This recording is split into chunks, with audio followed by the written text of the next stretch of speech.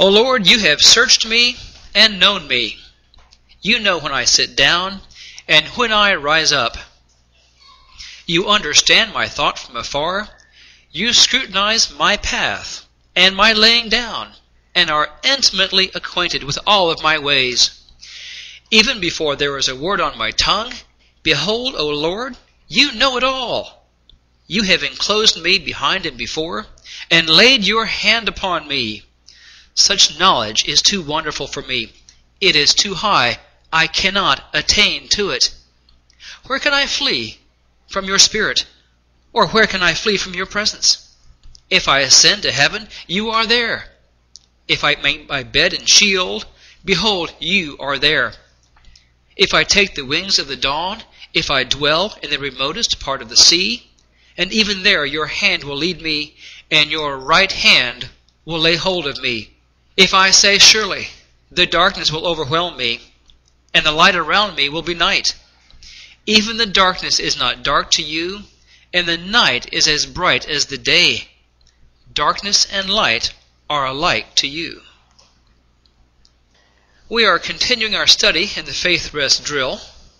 Let's look at a quick outline to see where we've been, and to a degree where we're going. Of course, that changes every time I open the Word. We switch directions. So, we of course introduced the study, and we looked at the beginning of the Faith Rest Drill, and noted at the beginning with the study that when you start to apply the Faith Rest Drill, this is where the pedal really hits the metal, so to speak, with your spiritual life.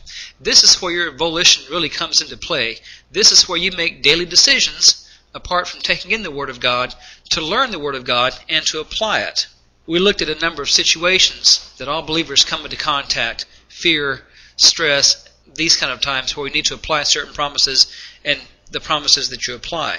We're now in the process of studying faith mechanics, and we've noted for the new believer, the child believer, you begin the Faith Rest Drill with mixing God's promises with faith. And we looked at Hebrews 1:1-4 as documentation for that. We also studied a number of promises. We are now looking at how the adult believer, the believer who is getting into spiritual maturity, uses the Faith Rest Drill.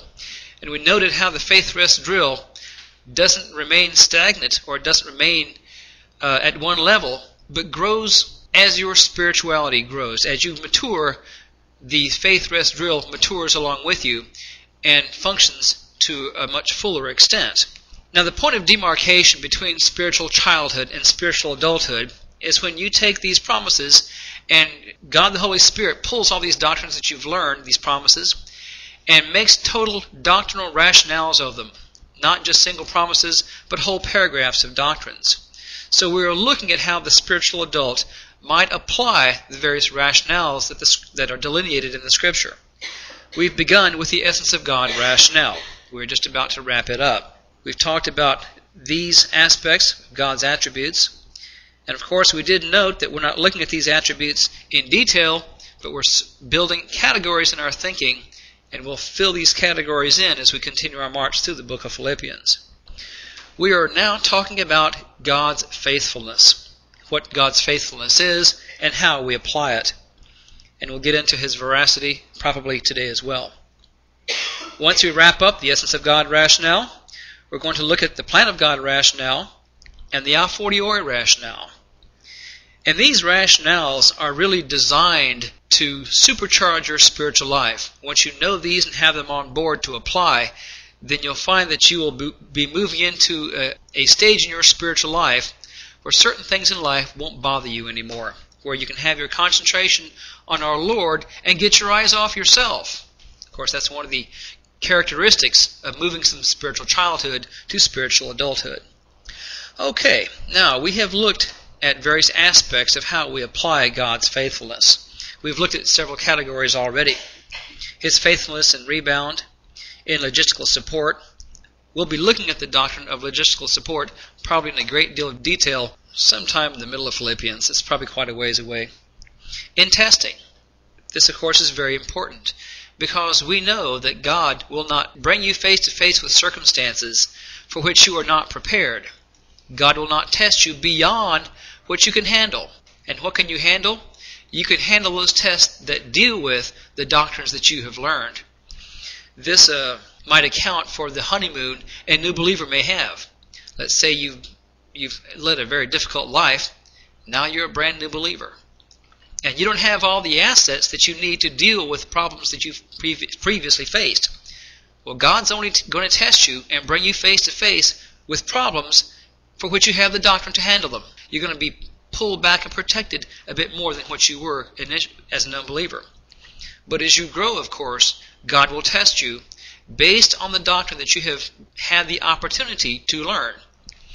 If you sleep through Bible class and there's an important doctrine taught in the next couple of days, you're tested on that doctrine, but you're sleeping through the class, you're not going to have the assets you need to face that test. So I'd recommend you not sleep during Bible class. Otherwise, you don't have any notes to go through and find out what it is you're being tested on. Sometimes, your mind can flag, and you're writing your notes, what was taught. I found this true many times when I was in Houston. I'd be taking notes copiously, perhaps not concentrating thoroughly on what was being taught, but what I was writing down. And I'd come into a pressure situation a couple of days later, and I thought, I know I've been taught this doctrine. How do I deal with this? Flip, flip, flip, flip, flip. Yep, it was in my notes. So what's the moral of that story? Let's see. Do you listen and not take notes? Taking notes comes in handy too. I gained a lot from that. So anyway, but God's faithful in testing. He's not going to test you beyond what you can handle through the spiritual life. We've talked about how the fact that God protects us from dealings of the angelic conflict that we are not ready for yet. And of course, this Faith Rest Drill study is an offshoot from the angelic conflict. So we'll be getting more into the angelic conflict once we've wrapped this up. In escrow blessings, as you mature as a believer, God has blessings that He is just waiting to impute to you. But He's fair. It's part of His faithfulness. He's not going to impute to you blessings that you don't have capacity for. As you mature, He's going to be imputing to you these escrow blessings. But His faithfulness lies in that, as well as in the fact that He has these escrow blessings waiting for you. They're in the bank for you, waiting for you. Have your name on them. All you need to do is mature as a believer, and these blessings will be yours. The blessings that you receive in time are simply a down payment of those you will receive in eternity. In suffering, I believe this is where we are picking up our study. And we're looking at 1 Peter 4:19. Therefore, let those also who suffer according to the will of God entrust their souls to a faithful Creator in doing what is right. Well, on the surface, I didn't really get a whole lot from this verse, but you look into it a bit more deeply, and let's look at it here more carefully. First of all, that word let is a command. It's a difficult thing to translate from the Greek, but this is a command. If someone says to you, in the Scripture, of course, let those also who suffer, if you're finding yourself in a situation of suffering, you're being mandated to deal with it in a certain way. This is a mandate.